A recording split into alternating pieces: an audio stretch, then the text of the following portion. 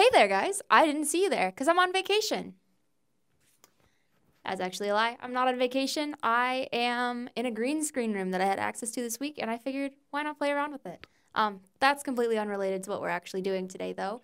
This is a build-out video for an upgrade enclosure for our blood python, Scarlet. She is 9 months old at the time of this recording and had just finished her quarantine, and so it was time to give her an upgrade. We're using an enclosure from Dubia.com. So this is Scarlet's enclosure. We've got a little pond in the back, and I'm putting in a humid hide for her. I really like this humid hide because it's got a magnetized top, which means that we can take that off and get some better access to her when we need to. That pond in the back is for her to soak in. She, while in quarantine, spent a lot of time swimming in the pond that we had for her, and so we wanted to make sure that she still had that space. This lovely piece of Mapani wood we got from Petco for a pretty great price. I loved the texture of it and thought it would be helpful for her when she needs things to rub against for shedding. And that piece of wood that I just put in there actually did not survive.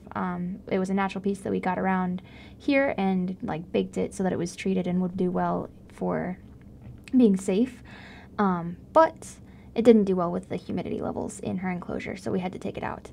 These are some powder orange isopods from Rubber Ducky. I love how well they know the ins and outs of all of their isopods, and then I'm sprinkling in some springtails. Those are mostly going to be on the humid end of her enclosure, just so that they can take care of things on the end where things are a little more moist and be less exposed to the higher temperatures on the other side.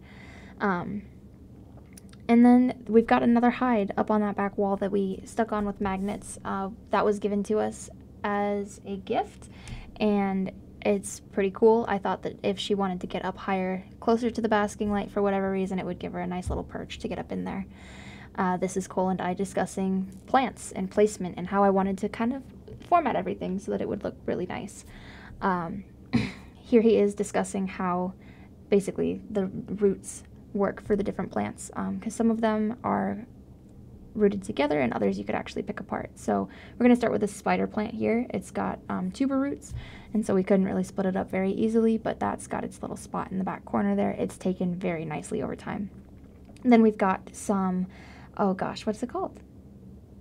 Parlor palms. It's a type of grass, and we could actually split those up, so I did. I wanted to kind of line the perimeter with those a little bit more to create something cohesive that kind of carried a little more. And full disclosure, guys, I am not the plant whiz out of this operation. That is entirely Cole. And so in a moment here, he's actually going to come up and talk about using the budding patterns on vines to our advantage, because when plants produce a leaf, they have an appendicular leaf and an axillary leaf. And he taught me all of this in just a moment here.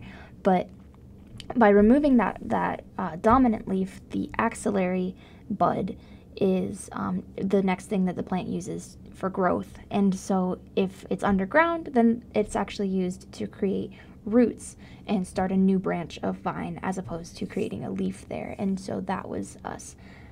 Yeah, we've got a whole bunch of wandering dude, and we're going to put that in. I wanted that one to really stretch across. We had a lot of wandering dude to work with, and we know that it's safe and reliable and just absolutely flourishes in a humid environment with not a whole lot of attention to it. And then that leaf that I just put in there is actually marbled pothos. I personally love pothos, and this marbled pothos we found at a plant store, and I was absolutely in love with the pattern of it, and so I made sure that Cole tossed it in the cart so that we could bring some home, and I just had to put it in Scarlet's enclosure. But more of that wandering dude. Both the marbled pothos and the wandering dude have taken absolutely beautifully in this enclosure and really grown in, even in spots that I just put a leaf with very, very little to work with. It just blossomed, not with flowers, but with more vines. And then I'm putting some sphagnum moss inside of that humid hide. As I mentioned before, that magnetized lid is something that I just really am grateful for. And then here's another layer of Reptichip on top of the substrate. The substrate in this enclosure is a few inches of Eco Earth topped by a little bit more of Reptichip. And those are actually both made out of coco coir. It is the husk of coconut. And so they'll do about the same in maintaining humidity in this enclosure, but the eco-earth underneath is going to really hold its shape when she burrows through it, whereas the reptichip is going to give her a nice rough texture that she can rub up against when she's shedding and help promote getting that extra scale layer off.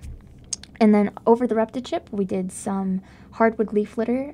When we had her in her quarantine enclosure, she spent all of her time hiding underneath layers of paper towel. We took basically a whole roll and made little rumpled up balls for her, and she spent all of her time underneath that coverage. So I really wanted to prioritize getting her a lot of leaf litter coverage. And then on top of that, just for our personal preference, the aesthetic of it, we did a layer of sea grape leaf litter. She's not going to really notice the difference a whole lot between the hardwood versus the sea grape, but we thought that the sea grape looked nice. We went back, filled in just a little bit more of the wandering dude and the marbled pothos until I was happy with it, and then put the doors on. And this is us pulling the enclosure up onto the shelving unit that we have. You'll notice that I am not the lifter. Between Cole and I, he did a lot of the heavy lifting here. And then we just kind of get the enclosure where we like it, make sure that the basking light is over that Mapani wood, just so that she has something nice to sit on if she wants to. Lately, what we've been seeing is that she actually has been hanging out under the leaf litter next to the Mapani wood rather than sitting on top of it, and even just kind of rubbing up on the underside of the Mapani to get some of that nice ribbed texture that was on the underside of it. So yeah. And now while Cole is anchoring down that halogen bulb, I am grabbing Scarlet out of her quarantine enclosure, which is actually on the other side of the reptile room from where her new one is. You're going to see her in just a second. I think she's absolutely gorgeous. She is about 20 inches long. Oh, there she is. 20 inches long at the time of this recording and about 9 months old. Has almost doubled in weight from when we got her. And so she's definitely been prioritizing grams over inches, which is absolutely to be expected in a snake as bulky as a blood python would be, like her. She does still have a little bit of an attitude, hence the gloves, and actually she does not enjoy this enclosure for the first 10 minutes or so. There's a lot of new smells, and you can actually see her ribs expanding and contracting pretty aggressively. That's that stress level from the new smells. But when we came back 10 minutes later, she was fully immersed in the leaves and has been doing absolutely wonderfully. It was just that little hump of getting her used to the new smells. And as promised, this is what she looked like 10 minutes later after we came back to see how she was doing. I don't know if you can quite see where she is, but her head is right there at the corner of the Mapani wood. And that is all that we have for Scarlet's build out. She has been living in there for a while and doing pretty great. So if you have any questions, compliments, or critiques, please be sure to let us know in the comments below. Be sure to like and subscribe to follow along for more enclosure builds, because this is certainly not our last, and we would love to see you guys follow along to watch our growth and development as we continue to get better at what we do. Thank you all for watching. Hope you're doing great. Bye-bye.